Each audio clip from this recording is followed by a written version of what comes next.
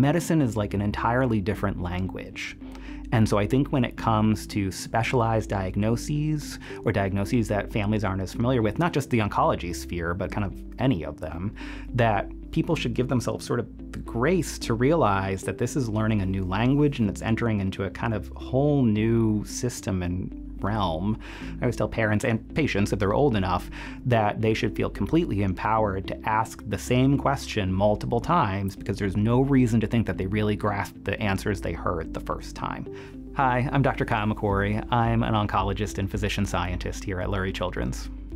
So I actually do both clinical care and I do research. I'm one of the solid tumor oncologists, so I specialize in the care of children with solid tumors. So that's things like cancers of muscle, of bone, of liver, of kidney.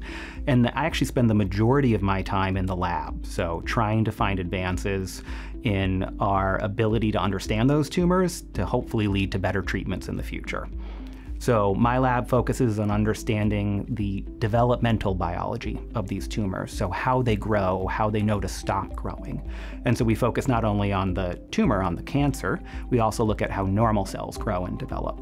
And so I'm trying to find that intersection between there and understand what goes right and what goes wrong to try to find new ways, new avenues of treatment.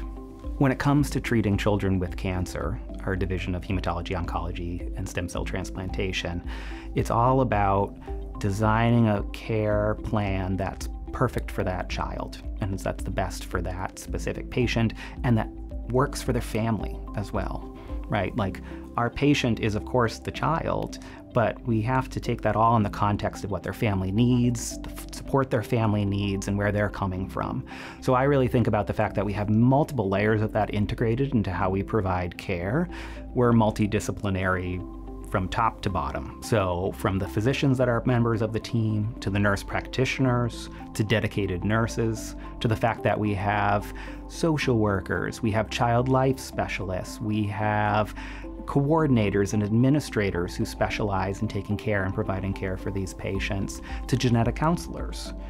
I think one of the real benefits of us being a teaching institution and a research institution is the fact that it means no one gets complacent.